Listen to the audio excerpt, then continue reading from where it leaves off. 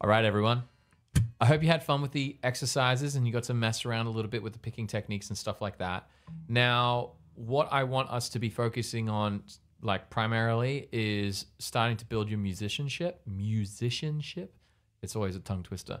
Now, we want to be focused on us playing songs and jumping in and having heaps of fun, and then starting to build the muscle of being a musician, which is playing in time and understanding song structure and things like that.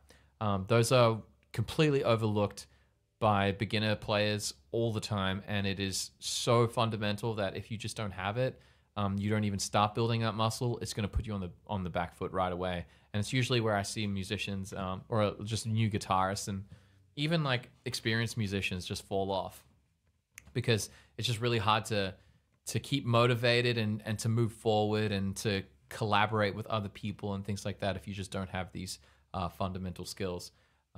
But anyway, before we jump right into it, I want to talk about this magical piece of equipment, which is called a capo or a capo, whatever you prefer to call it. I don't really care.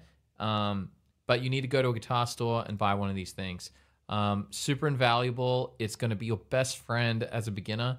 I typically don't use it all the time, but it has an incredibly good use for a beginner musician, especially when your hands have not built a lot of strength and you can't jump into bar chords just yet.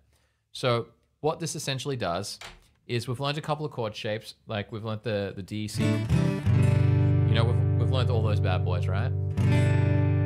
Now with Sweet Home Alabama. But what's going to happen is these open shapes that you're going to be learning in the future videos that I do, and how we're going to be doing the lessons will be like, you'll ask me for songs and I will make easy versions of them. And so what we're going to do is, say I'm playing a D chord like this, and then a C chord, and then a G chord, like how we do Sweet Home Alabama. What I can do is with this capo, I can essentially move where it is, where the chords start, and I can move it up the fretboard. So say I put it on the 2nd fret, I can keep the same distance from the fretboard as I did before, and now I'm in a different key.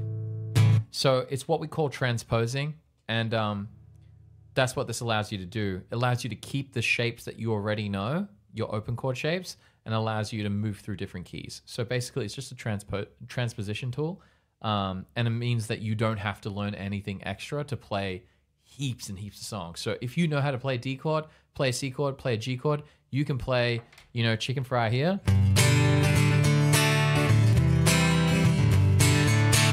And then you can play Wagon Wheel. And if I go onto the 2nd fret, you know.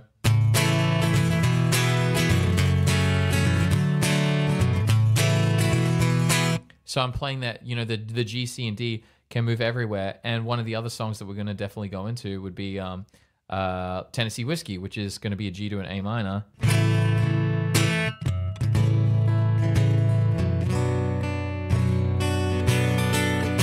You know, and that can always be down here.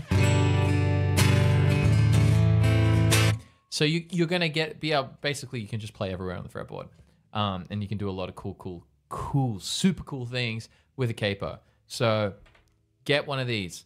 With all the videos, I will just do them in open chords, and then I'll give you the correct key that it is in. Just because if people don't have capos, I don't want them to feel bad. But I will see. I might even just put the capo on, and then if you guys want to just use your open chord shapes and be like, I just can't be bothered with the capo, you can just do open chord shapes. It's no problem at all. But yeah, capo, buy one, super useful. It is going to be referenced in pretty much a lot of content that we do, and it is going to be a huge unlock in playing just so many songs, and it's just, it's a weapon. It's seriously, for the cost of what it is, it actually just unlocks everything. It saves you so much time. Anyway, we'll give it a good crack, and I'll see you guys in the next video when we start playing some songs. All right.